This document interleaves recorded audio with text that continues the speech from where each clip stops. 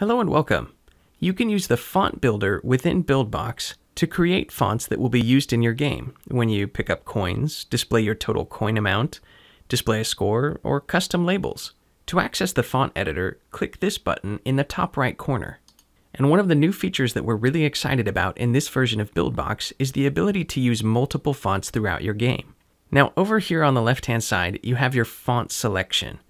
And this is where you can choose fonts for use in your game and add new fonts. So if I add a new font here, I can then choose from any font on my system to use as the basis for this font in my game. So I'll select a font that I like. And you'll notice as I cycle through these different fonts, I get a quick font preview here in the center.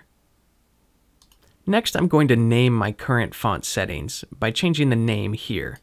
Now, this is only for your information. This won't be visible to your end users. It won't show up in your game. So name this something that works for your organization purposes. I like this bolder font, and I think I'd use it for something in my titling. So I'm just going to call this titling font. The font name is the currently selected font in the preview. The font size is the size of the font. The shadow offset allows you to input the X and Y values for the shadow offset. But in order to see that shadow, we have to enable the Draw Shadow checkbox. So now if we make adjustments to the shadow offset, you can see that updated. The canvas size is the size of the font canvas here. The padding is the spacing between fonts. The stroke width is the number of pixels around the font. So if I increase this and then enable the Draw Stroke option, you'll see we now have this bolder white line around the font. So I can reduce this back down to something like 1.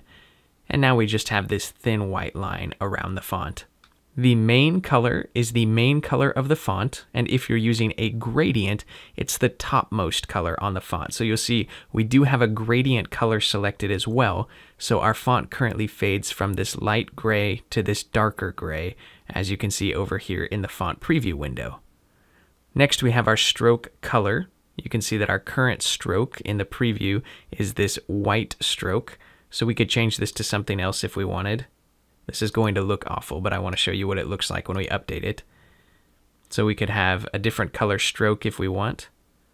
We can adjust the color of the shadow if you'd like to have the font shadow be a specific color.